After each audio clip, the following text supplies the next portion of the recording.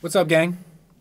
I'm headed down to Meinl, headed down to Nashville, Meinl headquarters tomorrow to film some performance videos and some teaching videos. And here's what's on my kit. Let's go through the cymbals first, and then let's talk about drums because I got a couple fun little extra guys on here that I'm able to do some pretty fun stuff with. First, the hi-hat. This is, for me, the quintessential hi-hat.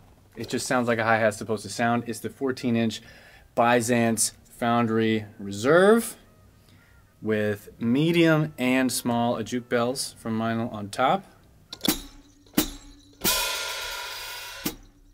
Beautiful. Solid chick, nice sort of medium, just a hi-hat. Sounds like a hi-hat.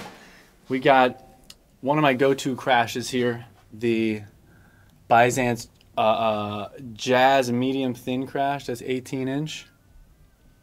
We've got this is again another quintessential cymbal. This to me is what a crash is supposed to sound like, and everything else is kind of a take on it. This is the 19-inch medium thin crash. And then we've got the ride. I've used this ride more than any other ride. This is the 22-inch Tradition ride.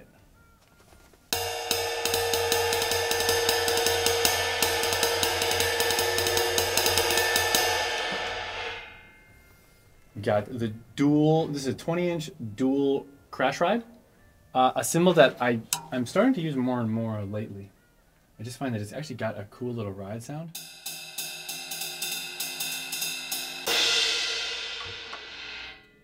And obviously, it's a nice crash. I didn't hit these. This is what it sounds like.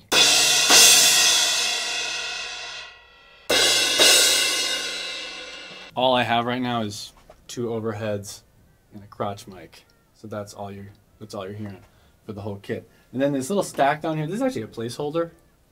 This is the double down stack, which is great, but it's not really what I'm going for sound-wise with this set of videos. I'm gonna use the Annika Niles, what are they called? Fat hats. Is that what they're called? The signature, her signature 18-inch fat hats. I don't have those though, so I put that there, and there's a ching ring on top. Now let's talk about these drums, because this is where things get fun. There's some boring stuff, right? So there's a snare drum. It's a DW True Sonic snare drum. It has this really cool floating snare mechanism on the bottom that's a little hard to show. It's based on an old, I believe, what's it called? The Dynasonic. Sounds amazing, super crispy, super cracky. 16-inch, 18-inch floor toms. Cool. Then this is kind of the fun part up here. These 3 things next to each other are really fun.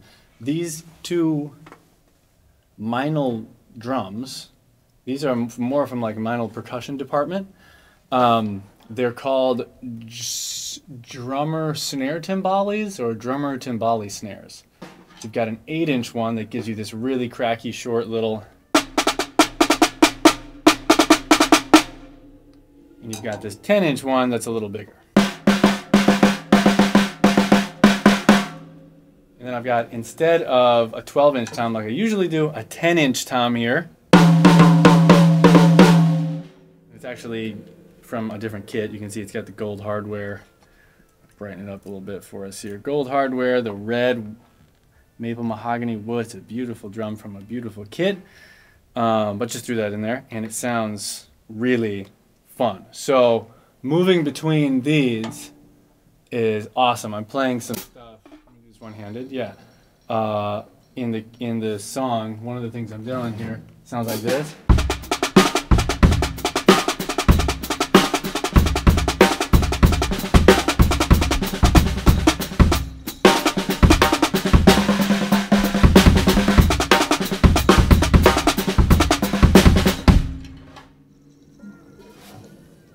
Right, a little bit of stuff like that, and then you start mixing in this high tom in there, boom, a little higher than I'm used to, which is really fun. So this is just pulling me in some new directions. What else we got? We got DW9000 on the kick like usual. We got a DW9000 2-legged hi-hat stand, 20-inch kick drum, and this outer ply that I got custom of olive ash burl. Makes this kit so beautiful. So for this set of Meinl performance videos, that's what's on the kit. Catch you soon.